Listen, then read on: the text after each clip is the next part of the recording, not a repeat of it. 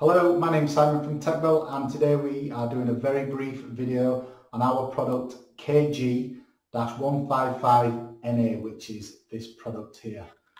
It's a Kevlar glass reinforcement that has a PTFE or Teflon, which is often referred to, coating on the product. Now, we use this product in specific conveyor belting applications. The reason we use a PTFE stroke Kevlar product is because of the strength that it gives to the material, but also if you've got an environment that is slightly damp or you've got some moisture within the oven, for example, if you're taking moisture away from the product that's being conveyed, then the heavy duty Kevlar that is within the mesh will withstand any sort of moisture that you've got within the air, any ambient moisture. We generally stock this product at 2.7 to 2.8 meters wide.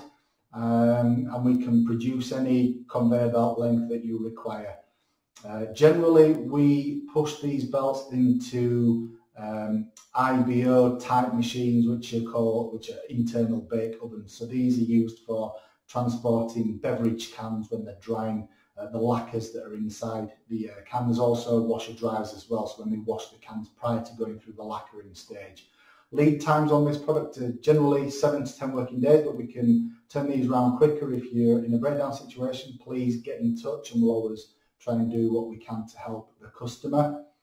We provide these conveyor belts typically with what's called a bullnose loop joint. So a bullnose loop joint is made from woven Kevlar. It's great for airflow, which is often required within drying ovens as well.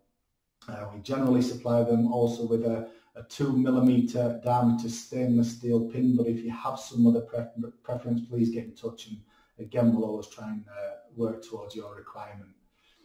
If you'd like to get in touch with us, please follow the links below. Head to our website, we have a contacts page there. The web address is www.techbelt.com.